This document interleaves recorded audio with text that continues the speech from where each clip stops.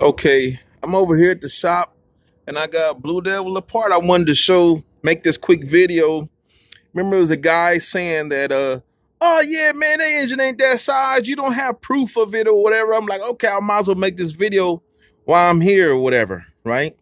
So I was gonna show you the sizes pretty much on everything, since it don't really matter who see the video or whatever. I kind of like really don't care or whatever. It's not like it's top secret to me or whatever. I'll show you.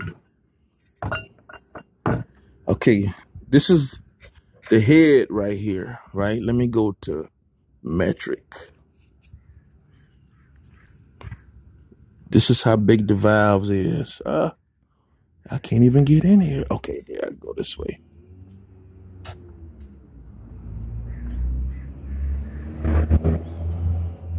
Can y'all see that? That's the intake side right there. See? 40 millimeter intake. The exhaust is 32 millimeter. Let me see if I can get in here.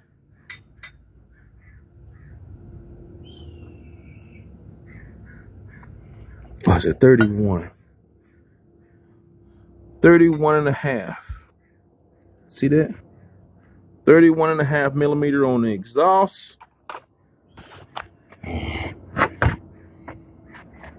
Massive port runner. 2 spark plugs. Okay.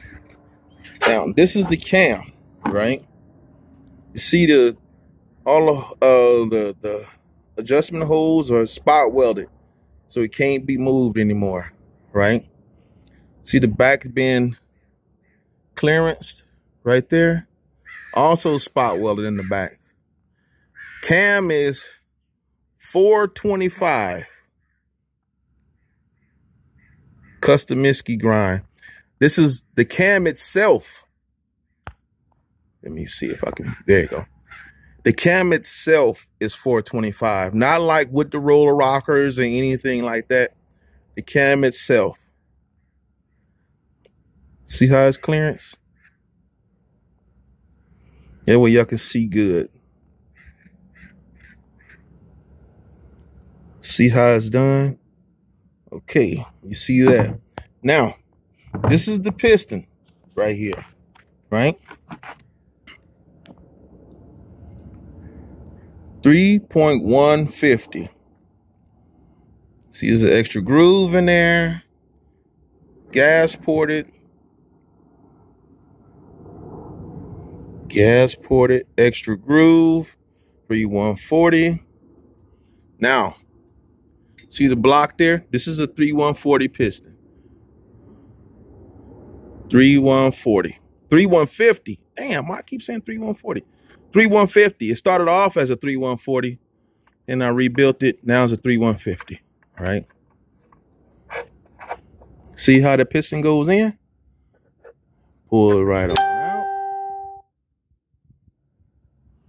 3150.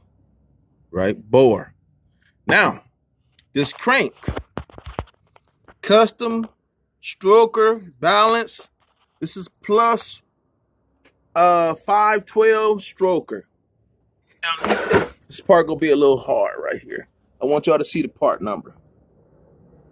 Let me see if I can zoom in. Okay, it's model number 6585.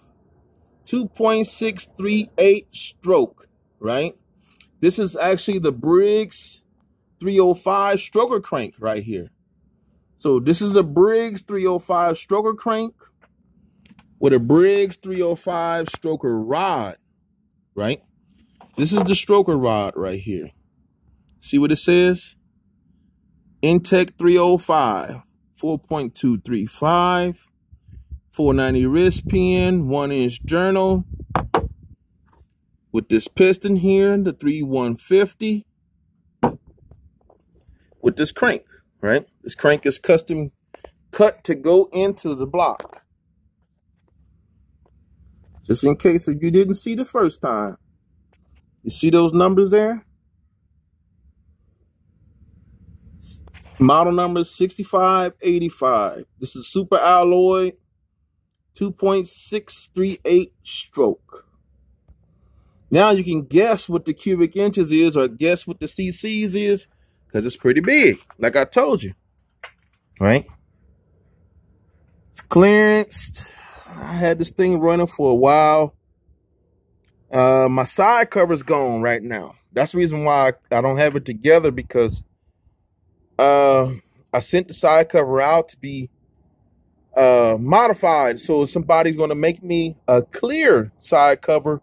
I think it's going to be a clear one, a billet clear with the bigger fittings on top with the bearing. So anyway, it'll come out pretty good. Now, this is the exhaust pipe, right? Since we already here, let me put it on standard. The first stage, this is 1 1/8. 1 1/8 of an inch, 1.120. First stage on the pipe. This is a Blockzilla drag pipe right here. So you'd be like, oh, why don't you just put on a fake builder's pipe? You know, no, their stuff is too small. You know, I make more power. Those dudes just talk about making power, and they do get a lot of people to believe in them, right? But no, I actually make power. So it needs a bigger exhaust. And that's how the exhaust goes. It slides right in there and it clamps on. I got so much going in. It's like 185 CFM going in. 186, I think it's 186. I can't remember, right? Like 186 going in. And you should know how much is going out. You always want the exhaust flow ratio to be at least 75% of the intake side. I like to go about 80% though, just to be on the safe side, you know, because I want all the RPM I can get, you know. Anyway, so that's a good view.